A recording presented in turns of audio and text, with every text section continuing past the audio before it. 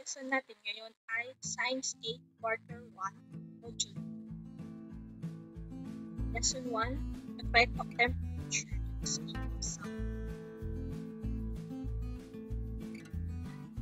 Sounds are caused by vibrations, referring to the back and forth movement of objects. As you speak, vibrations are produced by the vocal cords inside the throat. You can hear the vibration when sound waves reach your ear.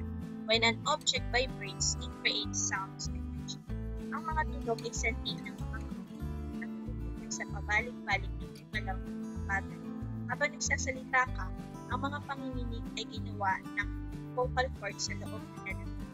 Maaari mo marinig ang mga panginginig kapag umabot ang iyong tainga. Ang mga alo ng tunog kapag nag-vibrate ang isang bagay, lumilikha ito ng lakas ng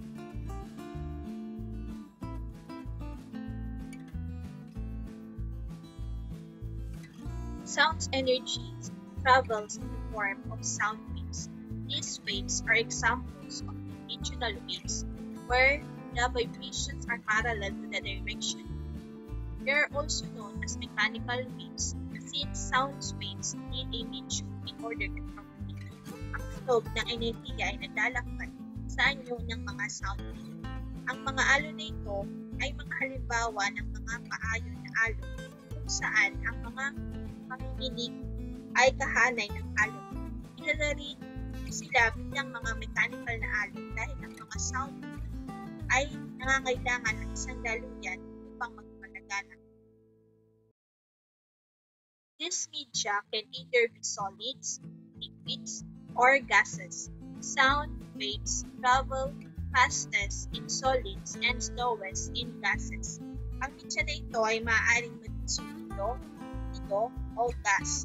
Ang mga alon ng tunog ay mabilis na naglalakbay sa mga solido at pinakamabagal sa mga gas. Speed of sound can be affected by elasticity, is the ability of the material to return to its original form after a certain amount of force has been applied to it. Ang bilis ng tunog ay maaaring maapektuhan ng 1. Elasticity, ang kakayahan ng isang material na bumalik sa original na form pagkatapos ng isang tiyak na halaga ng pwersa na inilapat.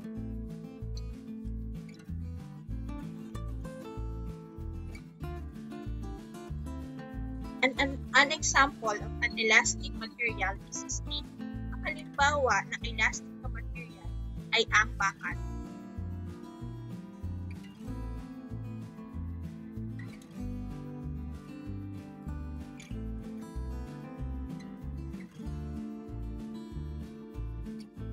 Steel has the ability to return to its original shape after it has been bent. Ang bakal ay may kakayahang bumalik sa original na bilis pagkatapos maputol. Sound travel faster within more elastic objects. This is due to the atoms and molecules of the elastic materials having a relatively strong attraction towards each other and responding faster to each other's movement. Mas mabilis na naglalakbay ng tunog sa loob, mas nababanat ng mga bagay. Sanhi ito ng mga atoms at molecules na nababanat na materyales na mayroong isang malakas na attraction sa bawat isa at mas mabilis na tumutugon sa paggalaw ng bawat isa.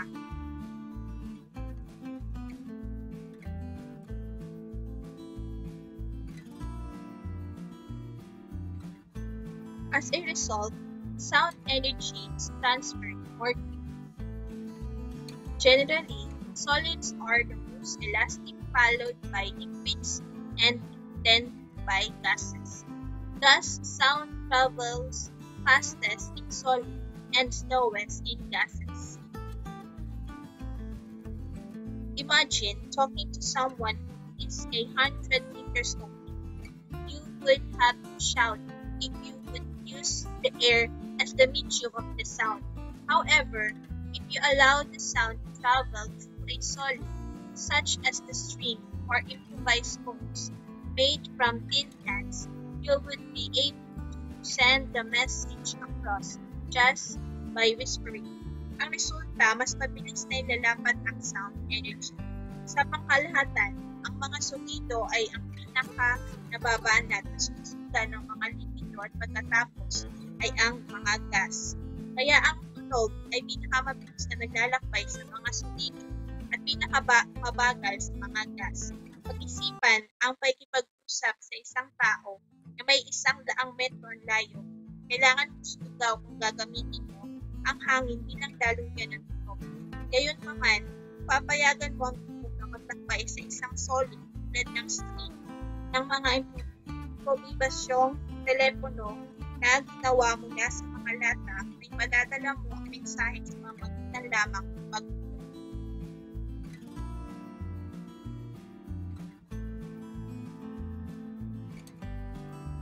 Density is an intrinsic property that is determined by the amount of mass per area of space or volume of the material. Denser objects have more mass per volume as they have more compact atoms and molecules.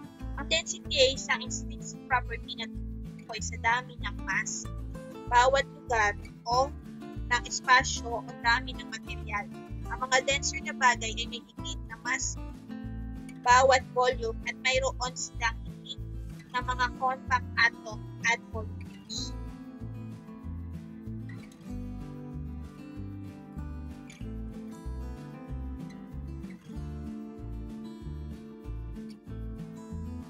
The neighboring atoms and molecules in denser objects are less responsive to each other's motion and interactions, making the sound wave travel slower.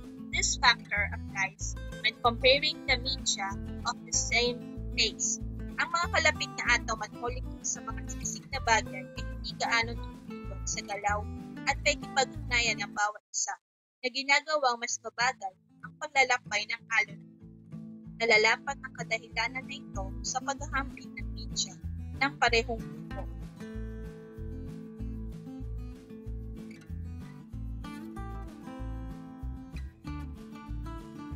For example, sound travels faster in helium than it does in air. As helium is less dense than the gases that make up air, you can observe that helium is less dense than air because balloons are filled with helium float, whereas those filled with air are not. Halimbawa, ang tunog ay mas mabilis na naglalakbay sa helium kaysa sa hangin dahil ang helium ay hindi gaanong siksik kaysa sa mga gas na bumubuo ng hangin. Maaari mo obserbahan na helium ay hindi gaanong siksik kaya sa hangin dahil ang mga lobo ay puno ng helium float, samantalang ang mga puno ng hangin hindi. The temperature of the medium as another factor affecting the speed of sound. Ang temperatura ng daluyan bilang isa pang dahilan na nakaka-apekto sa bilis ng tunog.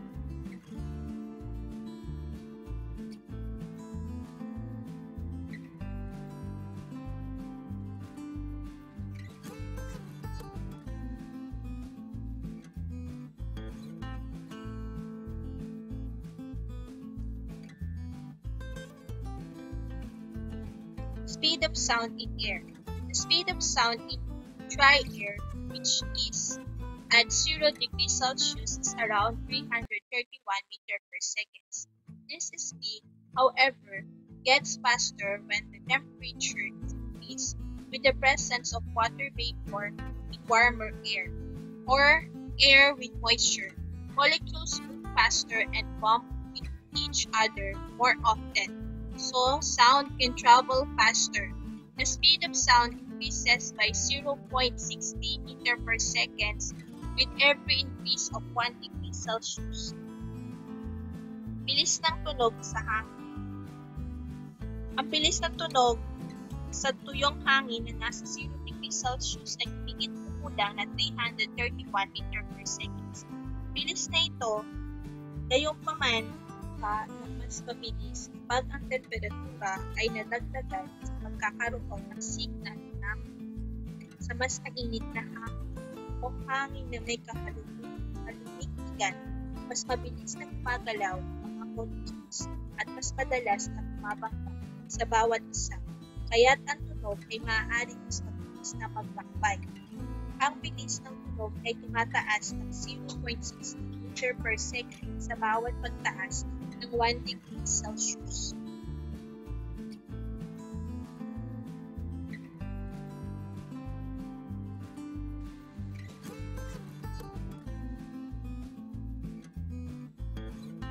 This can be expressed as speed of the sound in air is equal to 331 meter per second plus 0.6 meter per second over degree Celsius temperature.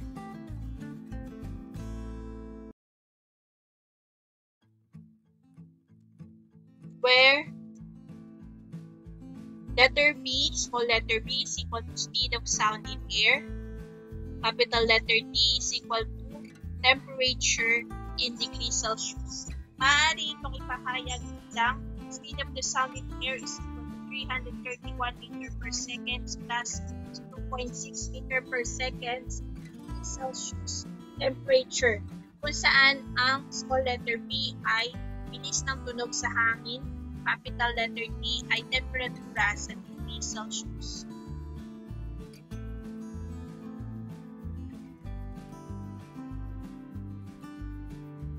Sample problem. Number 1. What is the speed of sound in the air if the temperature is 30 degrees Celsius? Given, temperature is equal to 30 degrees Celsius. Find the speed of sound in air. Formula. Speed of the sound in air is equal to 331 meter per second plus 0.6 meter per second over degree Celsius temperature. Ano ang bilis ng tunog sa hangin kung ang temperatura ay 30 degree Celsius? Solution. Speed of sound in air is equal to 331 meter per second plus 0.6 meter per second over degree Celsius temperature is equal to 331 meter per second plus 0.6 meter per second. Kokopyahin natin yung temperature, which is the 30 degrees Celsius given, equals 331 meter per second plus 18 meter per second. So, i-multiply natin yung 0.6 sa 30 degrees Celsius. Kaya, ang magiging sagot ay 18 meter per second. I-cancel natin yung parehas na degrees Celsius. Kaya, ang matitira ay meter per second. 331 meter per second plus 18 meter per second is equal to 349 meter per second. So, the speed of sound in air at 30 degrees Celsius is 349 meter per second.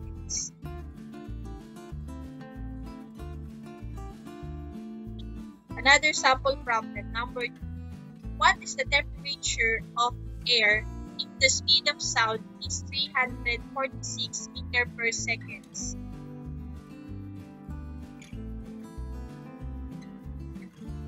Ano ang temperatura ng hangin kung ang bilis ng tunog ay 346 meter per second? Given, speed of the sound in air is 346 meter per second. Find the temperature. Formula. Speed of the sound of air is equal to 331 meter per second plus 0.6 meter per second over degree Celsius temperature. Solution. Speed of the sound of air is equal to 331 meter per second plus 0.6 meter per second degree Celsius temperature. So, dahil meron na sa problem na given na 346, simplify natin siya. So, 346 meter per second is equal to 331 meter per second plus 0.6 meter per second over degree Celsius temperature. Sinimplify natin, so ima-minus natin yung 346 meter per second sa 331 meter per second. Tapos, ipa-plus natin sa 0.6 meter per second over degrees Celsius. So, magiging sagot, 346 minus 331 is equal to 15 meter per second squared. At saka na natin siya i-divide sa 0.6 meter per second over degrees Celsius. So, 15 meters per second divide 0.6 meter per second over degrees Celsius is equal to 25 degrees Celsius. So, the temperature of the air is at 25 degrees Celsius.